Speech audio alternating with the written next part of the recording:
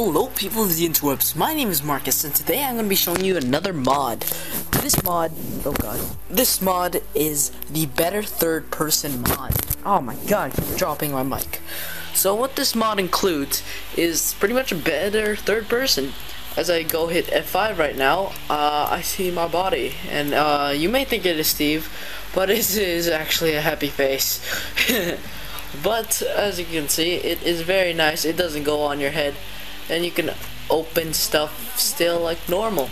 Thing is about this mod is that it slants to the left a little bit. As you can see, my crosshair is pointing at the right one, but it's going at the left one. But if you guys just like using third person, this is it for you.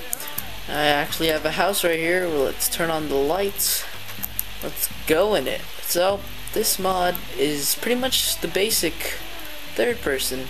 As you can see, I can open these, open it. It's just pretty much normal. This mod is very easy to install, and let me get into the installation.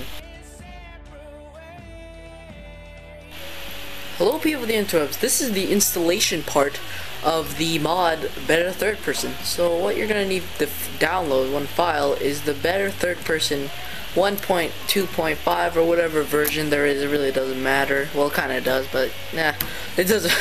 You get my point, hopefully. You're gonna need a WinRAR 7-zip or WinZip. So you're gonna go to your Windows, you're gonna search for run, enter, and then you're gonna put %icon app data %icon. It should pop up, but if it doesn't, just put it manually. Then you're gonna go to .minecraft. After you've done that, you go to bin Minecraft, click once, then open with WinRAR archiver or use 7-zip. If you use, hopefully you guys know how to use RAR files or zip files. And so you're gonna put this one TD file into the minecraft.jar, bam, and press OK. And you're pretty much done. Just force update if you need to and do it all over again.